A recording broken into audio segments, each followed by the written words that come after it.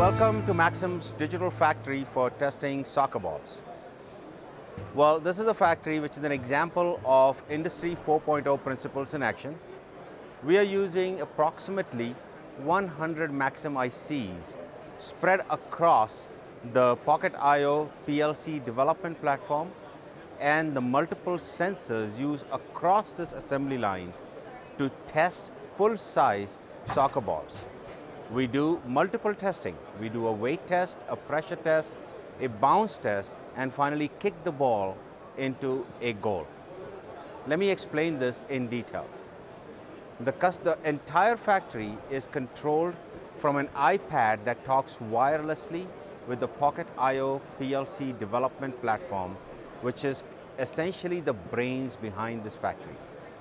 The customer enters his name or signature into the iPad and chooses which quadrant of the goal the soccer ball will be kicked into, and then hits start.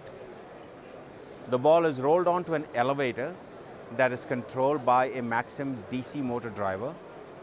The position of the elevator comes back to the Pocket IO via the encoder interface, again a Maxim IC. The ball is picked up by the robot and is taken through various testing. The pressure test and the weight test are first. So both of these testings are done using Maxim's weigh scale reference design, which uses the Maxim ADC chip as well as the Maxim power and isolation chips. After the weigh and the pressure testing are done, the ball is taken to the circumference station where we measure the distance of the ball from a preset SICK distance sensor. This distance allows us to compute the circumference or the roundness of this ball.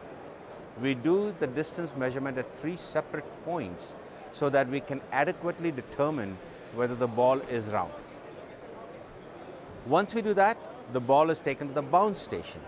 Here the ball is dropped in a bouncing tube and the bounce height is determined by 3 IR optical proximity sensors done by Alan Bradley.